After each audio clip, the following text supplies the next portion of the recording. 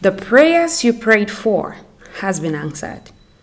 You are actually in the season of your answered prayers, but you're blinded by the many things that are happening, and you think that your prayer has not been answered or situations are actually going worse. But by the time you finish listening to this video, you understand everything that's going on. This video didn't come to you by accident. It is strategically put on your timeline by God.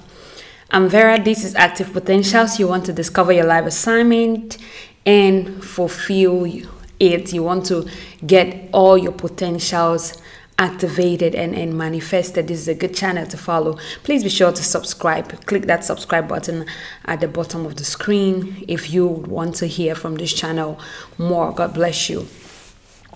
So you prayed, you made prayers concerning very important things in your life, and it hasn't been answered.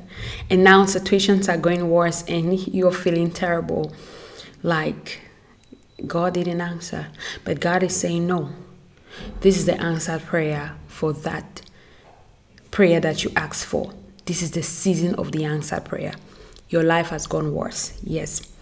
I make bold to tell you that every time things go sour, it is going sour so that it can become better. Every time you go down the valley, the next time you want to get into a new season, it's going climbing up. After every valley, there is a hilltop. Life is full of ups and downs, you know.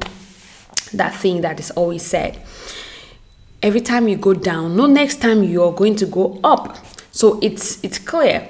So don't expect that you pray and then things are just going to happen beautiful. Like after you just pray, things will just open up. No.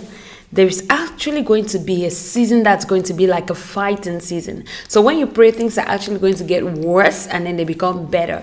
So this is a video to tell you that life has not gone worse as you think. It's actually a season of fixing. You see, the Israelites thought that knowing that God has sent Moses was enough for them. But no, they had to go through the wilderness. They knew they were going to a promised land, yes. But they thought leaving Egypt was good. They prayed to leave Egypt. They followed God's instructions. They finally left Egypt. And they thought maybe they'll just get into their promised land. But they went through the wilderness. There's always a wilderness before your miracle. It doesn't come that fast. It doesn't come that quick. So please, chill. Take a chill pill.